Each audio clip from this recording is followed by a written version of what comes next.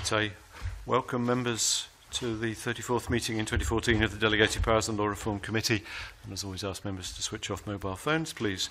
Agenda item 1 is a declaration of interests, and I welcome John Mason to the committee and invite him in accordance with section 3 of the Code of Conduct to declare any relevant interest. Please, John. Well, I'm very happy to join the committee, and I do not think there's anything particular I need to mention at this stage. Indeed. Thank you. I'm sure members would want to join with me in noting Mike Mackenzie's elevation to higher things, whichever committee he's gone to. I'm sorry I can't remember. I'm sure that we have enjoyed our time with Mike on this committee. He certainly made a contribution, and I have to recognise his very interesting contribution to the debate last week on the legal writings bill, which I think it would be fair to say we all enjoyed. Agenda item 2 is a decision on taking business in private, and we're proposing to take items 9 and 10 in private. Item 9 is consideration of a draft report on the Serious Crime Bill, which is UK Parliament legislation, and item 10 is consideration of a draft report on the Prisoners' Control of Release Scotland Bill. Does the committee agree to take items 9 and 10 in private, please? Agree. Thank you. Agenda item 3 is instruments subject to affirmative procedure. No points have been raised by our legal advisors on the Public Services Reform, Inspection and Monitoring of Prisons Scotland Order 2014 draft. The committee may wish to note, however, that this is an amended version of the draft order laid to address concern raised by the committee's legal advisors. Is the committee content with this instrument? Thank you. Agenda item 4, instruments subject to negative procedure. The marriage between persons of different sexes, prescribed bodies, Scotland Regulations 2014, SSI 2014-304. Regulation 2 states that the bodies prescribed for the purposes of 8.1a.2 of the Marriage Scotland Act 1979 are listed in the schedule, which omits section. Does the committee therefore agree to draw the regulations to the attention of the Parliament on the general reporting ground, as they contain a minor drafting error? Does the committee agree to note, however, that the minor error will be corrected when the regulations are next amended for another reason? Agreed. Thank you. The Food Information Scotland Regulations 2014, SSI 2014-312. It's been suggested that the meaning of this instrument could be clearer. Firstly, the form or meaning of Regulation 5.5 could be clearer.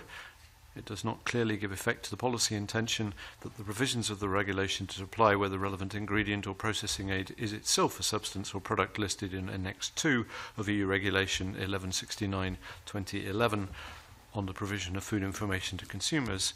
And secondly, the form or meaning of paragraph 2A3 of Schedule 5 to the instrument could be clearer. That paragraph substitutes the text B, an indication of its maximum alcoholic strength in required form 1, 2 or 3, in column 2 of the entry relating to the description low alcohol in part 1 to Schedule 8 to the Food Labelling Regulations 1996. The text which should be substituted is B, the drink is marked or labelled with an indication of its maximum alcoholic strength in required form 1, 2 or 3. Accordingly, paragraph 2A3 of Schedule 5 does not clearly give effect to the policy intention.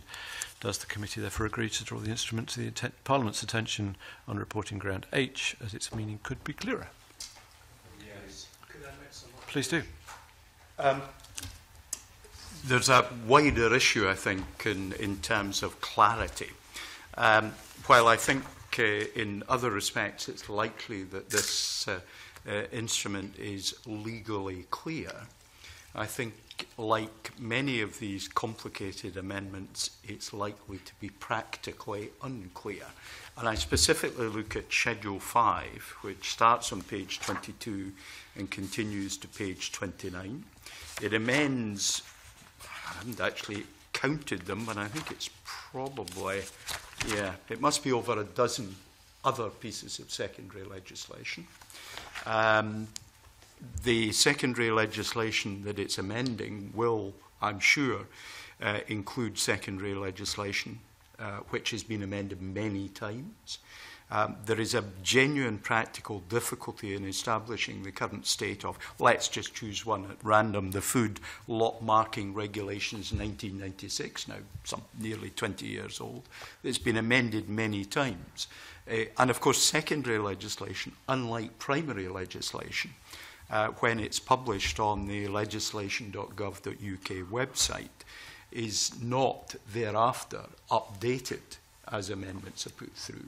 So there is nowhere the member of public or even someone in the industry can go and see what the current regulations look like.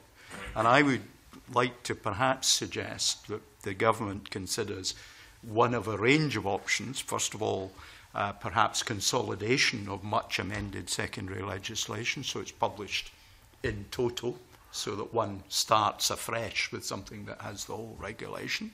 That would be one option. That they consider whether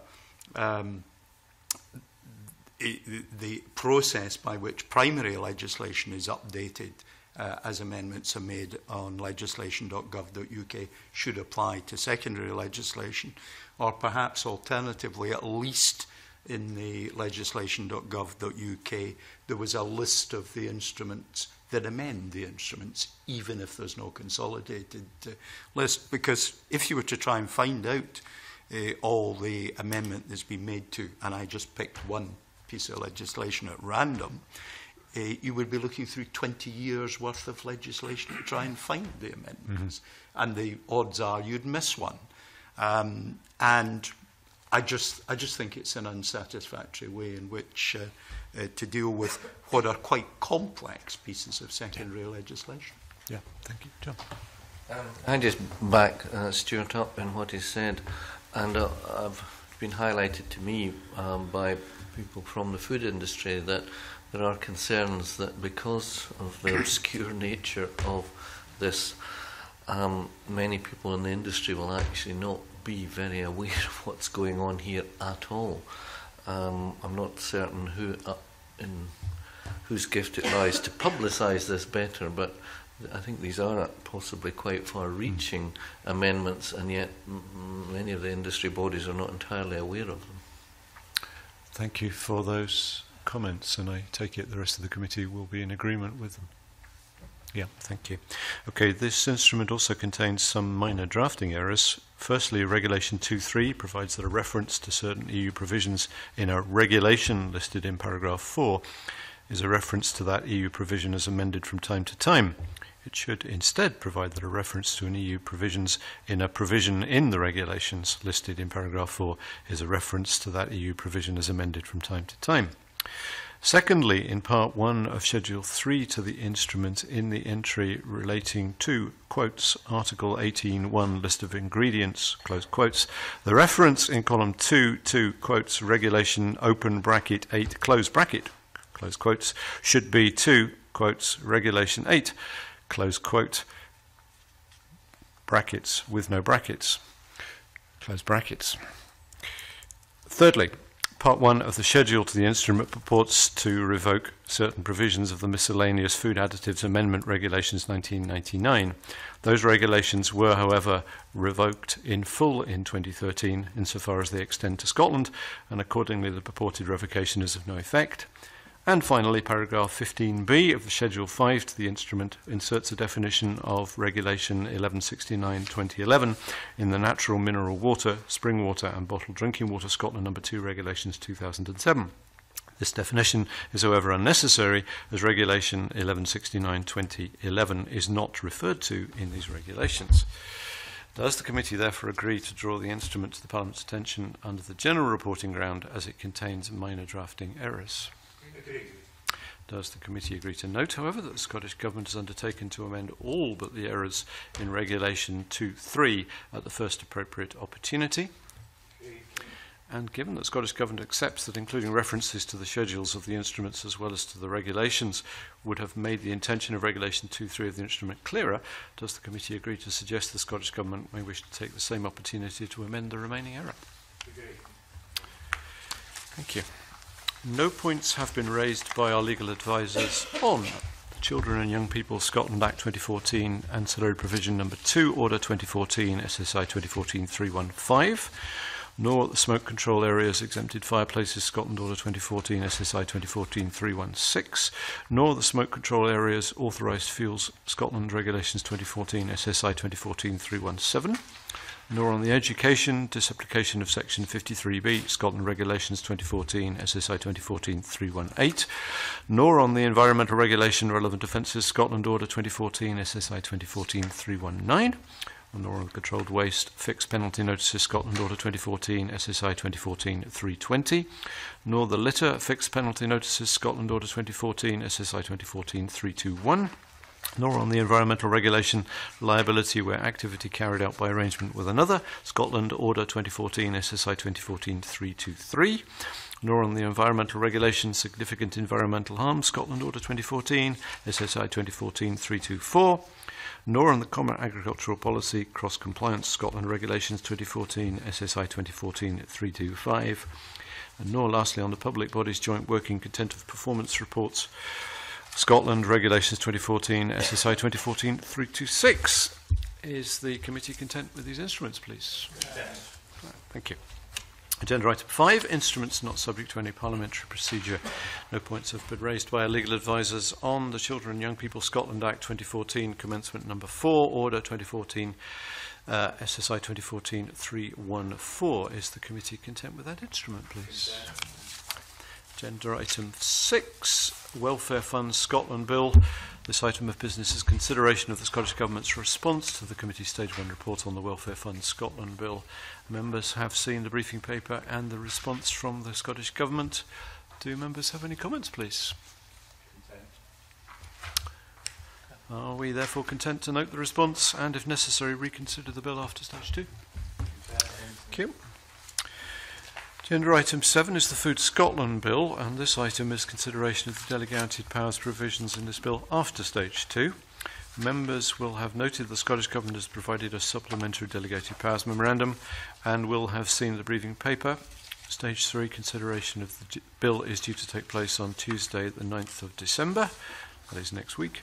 The committee should therefore agree its conclusions today. The committee may note that the power in section 48(3 as amended prevents the amendment of sections 37 and 44 in a way that removes the discharge of criminal liability provided for by these sections, but only in circumstances where an individual has been served with both a compliance notice and a fixed penalty notice and has complied with both. The committee may consider the power as amended leaves open the possibility that the power in section 48(3 could still be used to remove the discharge of criminal liability in sections 37 or 44 in circumstances where a person has been issued with only one administrative sanction. The committee may wish to call on the Scottish Government to consider a further amendment to the bill at stage 3 so as to remove that liability.